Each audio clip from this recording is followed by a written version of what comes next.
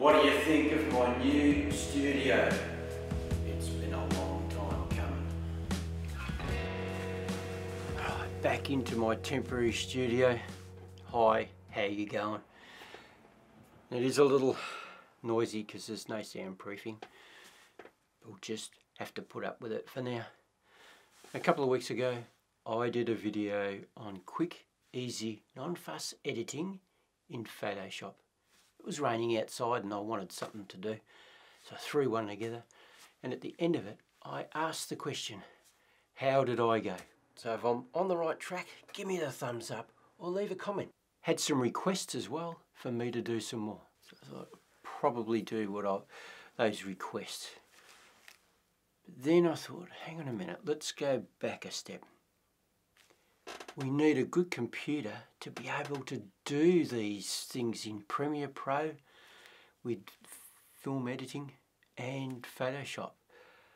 I know when I first started out, I had a very low-end computer. It was a gaming computer, and I actually thought that's what would be really good for media.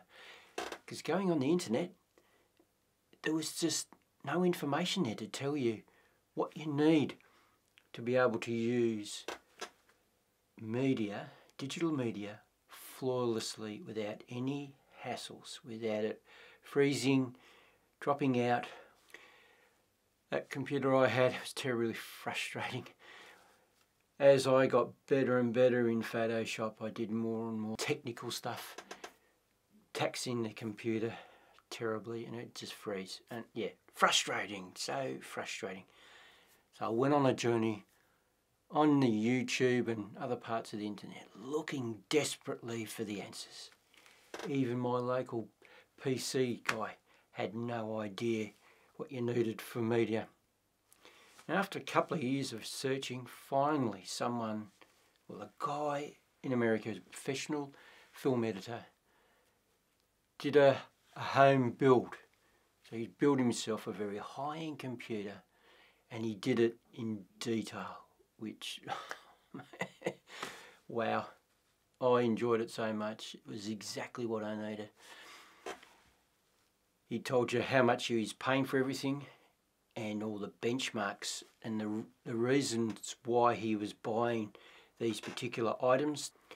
Also looking at future-proofing as best as possible. So being able to expand later on if you need to. So, you know, the size of your case, a big enough case for it, be able to put more stuff in if you need as technology gets better, or the rest of it, being able to add more stuff onto it as well for them to have a higher performance.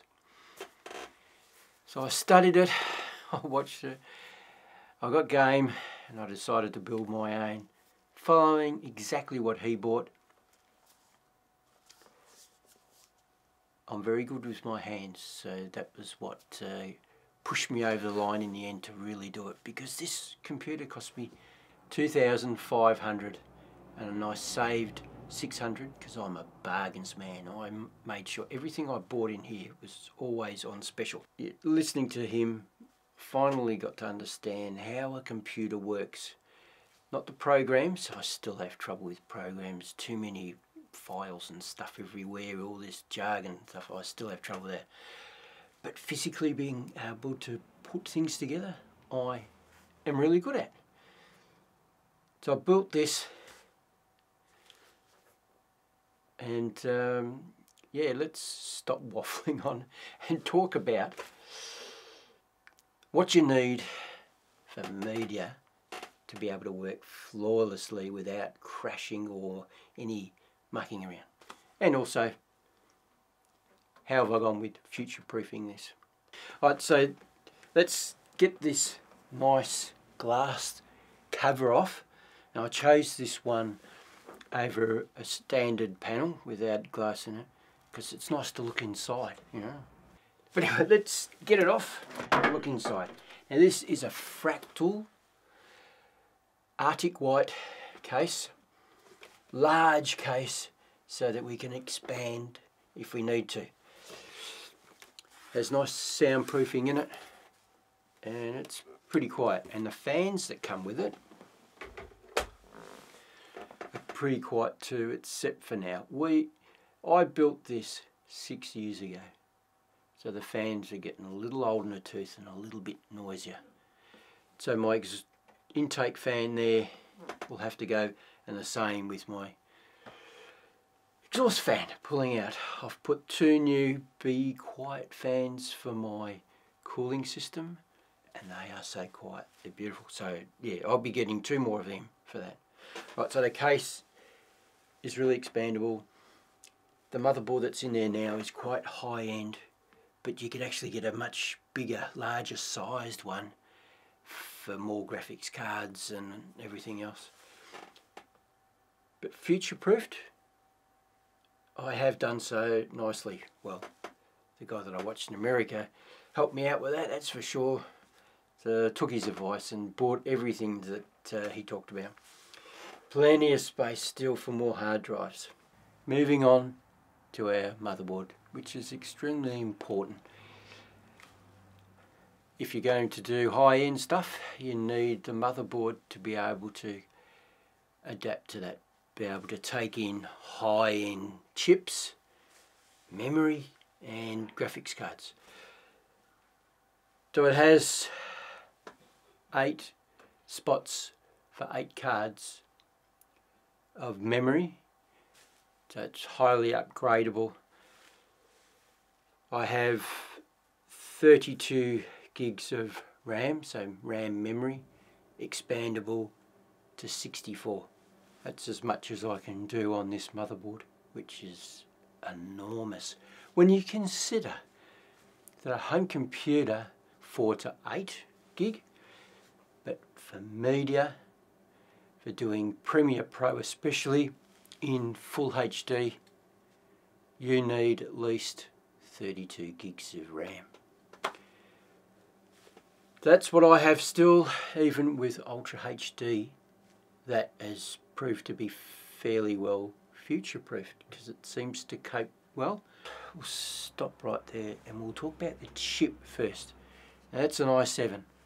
Now as you already know, you get i3, i5, which are the more lower end chips, but you can get different versions of them. One that's a bit more powerful, so at the low end and then up to the high end. The same with i7s. There's a baseline, and then we move into the more mid, the more pro range. Then we go into the extreme, which is what this one is. So it's quite a high-end chip. The one above it, the price jump was huge. It was $1,200. The time I bought that, this one was around $800, and sometimes you could get it under $700, which is what I got. I had $100 savings off what the original price was. That was my biggest bargain buying this computer. And that came from America before we had all these taxes, these import taxes and stuff. So I built this at the right time. Right, so we have this high-end chip that can take all this information and process it without any problems, flawlessly, and it's proven to be that way. When I'm working with Ultra HD, it usually runs around 48% to 50% working in Premiere Pro, so it's really getting pushed, but it's only using half its ability. Now with our RAM cards, that's one of the major things that'll stuff up with the workflow of working with Adobe products or any other type of media. Need a huge amount of memory to work flawlessly, because what memory does is, I'm not a technical person, so I just tell you what I've learned and make it as simple as I can. When you open a program, the information has to go somewhere temporary. So that's what our memory cards are doing. They're gathering the information and then throwing it flawlessly into our processing chip, our CPU. And if you don't have enough, it's going to be slow, it's going to hold things up, and you'll start getting freezing, crashing of the computer like I had with my cheap N1. So having lots of RAM, 32 gigs of RAM still works really well with Ultra HD. Moving on to our next important thing is the graphics card. But it's not so important for playing Ultra HD or Full HD, because this is a 4 gig card and I only use 10%. It goes up to 30% when I'm rendering a program in Premiere Pro, but if I'm just building a program, it usually only runs at about 10 to 12% of its capacity, and so it hardly gets used. So 4 gig card has proven to be future-proofed and working really well. It may wear out at any minute, but touch wood, it keeps going for a couple of more years, yeah. And that is a GTX 670. At the time, this card was highly recommended by a lot of people, and my American friend did bench testings with 8 gig cards and just found that it was overkill, and it's proven to be that, that's for sure. That's been a great card. Now with Premiere Pro and Photoshop and all other Adobe products, they talk in CUDA cores. Now, I don't know what CUDA cores really are, but I know for performance-wise, for Premiere Pro to work, you need a lot of CUDA cores. And when you look at each individual program on Adobe site, they tell you how much CUDA cores are needed to run that program. This had a lot more than Premiere Pro actually needed, so yeah, it's proven to be really good and it works well. Now Premiere Pro and all the other Adobe products come with their own CUDA cores, but to get a better benefit, I mean, we've put this high-end card in there, so might as well as use it. I mean, you can do that in the profile setup. We go in there and we can actually choose it. All right, moving on. We need something to power all this. And I have a Corsair 750 watt powering up all this system. A lot of people I've seen online, even recent times, they say you need 1,000 watts. But it depends on what you're putting in. If you're putting tons of stuff in there, tons of fans, well, maybe you might. But for this build, 4 fans, 4 hard drives, and there goes my picture that I took in Tassie. It's going to fall off, so I'll just take one. Yeah, that's come up beautiful. I love that one. Yeah, it looks very arty, lots of texture in there. Moving back to our power supply, so that's done well, future-proof, that's for sure. We'll move on to what we need for our programs. SSDs are the way to go.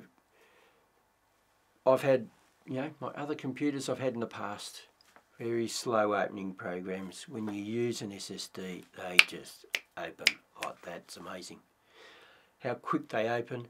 And of course, we have these beautiful memory cards that can take a lot of information quickly and feed it over to our chip. We need something at the other end to be able to give it to it at a fast pace as well. It's extremely important to have them for our programs. Say Windows, all your other programs, you can put them on. And by the way, this computer is strictly only for media. I don't put anything else on it. I don't want hassles with, especially with pirated stuff off websites. I want this computer to work flawlessly, no hassles, and that's why it's lasted 6 years. It's still going good today. So it's really worthwhile having a computer just for media. Alright, so to store all my files, my photographs and my footage, because they're so cheap, I've got them on hard drives. when I look on the performance of them, they're the bottleneck, so they do slow things up a little bit, but you know, what can you do? 2 terabytes each of those are. The storage space, and actually both of them are filled up. To buy an SSD, too expensive still. So at the minute that, and I use portable hard drives as well. Alright, so now we know what we need to power all our programs so that they run flawlessly. A high-end motherboard that's expandable if we need to. A very high-end CPU chip, our i7. Memory, extremely important for me is lots of memory. A good graphics card, power to go with it, SSDs for our programs. And also one more item to keep that chip cool and running at its top efficiency. We need a good cooling system, and I've got a Corsair sealed unit, so it's liquid cooled. I'll put the computer back together. We'll jump into Premiere Pro and we'll have a look at the performance of this computer when we're playing back Ultra HD with 50 frames per second. And I'll show you how to open up in Taskmaster, bring up our screen to show the performance levels of everything in here. We're in Premiere Pro, and I have some footage I took of the Agile Entercons, that little marsupial I like to film, in Ultra HD 50 frames per second, which is going to test out any computer. There's a lot of information there. Now I do get a little bit of freezing in Premiere Pro. Not all the time, but it does happen. And for it to play properly, I'll have to render it. And it's a pain. You want to do that at the end, not continuously, to see whether what you've done looks alright. It just takes up your time. So anyway, we'll have a look at why it's doing this for, seeing who's the culprit. Is it the graphics card, or is it the memory, or is it the chip itself? Alright, we're going to hold down Control and Alt and then pressing the delete key brings up our Taskmaster. We'll open that up and go to Performance. There is all our components, CPU, our i7 chip, our memory cards and our hard drives. And right down the bottom we get our graphics card down here, GPU. Right, so at the minute chip's just running at 1%. It's not really doing much, a couple little spikes there, but opening up that project, you can see memory's working a little bit here, 16%. Down the bottom, our graphics card is 1%. So let's get it playing. I'll bring up our chart again and we'll see how things run. So our graphics card starting at 25%. I'm not getting any problems with my footage at the minute. Seems to be running alright. We'll come back to that graphics card because I'm sure it's going to drop right down. Alright, now our memory is skyrocketing. It's up to 68%, 70%, heading up towards 80%. So this is the culprit. For 50 frames per second, I need to have more RAM if I want it to work flawlessly. Now we're starting to freeze up. I'm starting to have some problems. So I think that it is the graphics card. And now the memory, it's dropping off now that it's all freezing. It's dropping down to 37%. So I think that that's the problem. I'm not 100% sure. You can also see what it's pulling off one of our hard drives there, which is my little portable one. It's running quite high too, 70%, and peaking right up. So I'm not sure, but it's something to work on, investigate more, but it seems that I might have to have some more RAM, which I can do. I can expand right up to 64 gig. So there you go. That's 50 frames per second, Ultra HD, working in Premiere Pro. I'm going to quickly render this, so we'll be back in a second.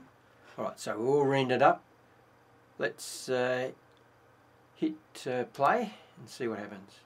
And it's running how it should do. And I'll bring up my diagnostic sheet here and we'll have a look.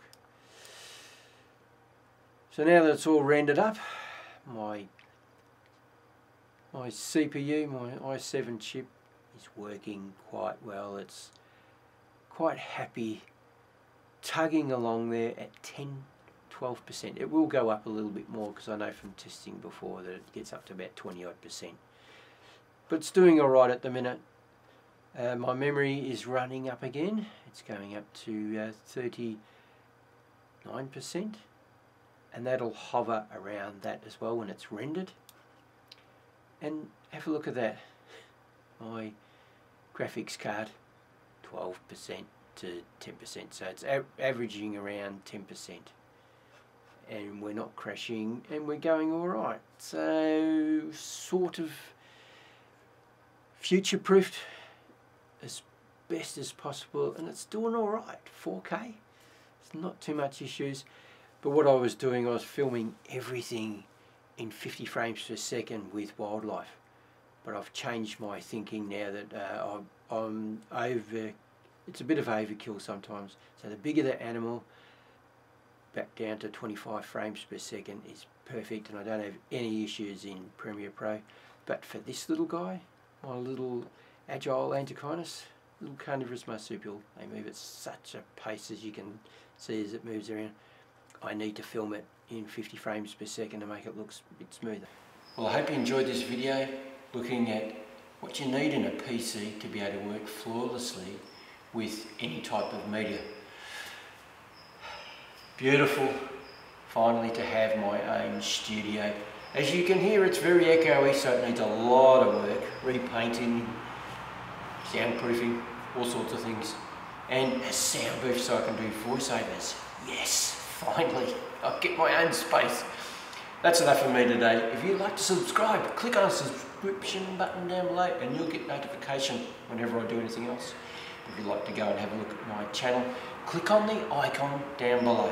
There's over 50 videos to choose from.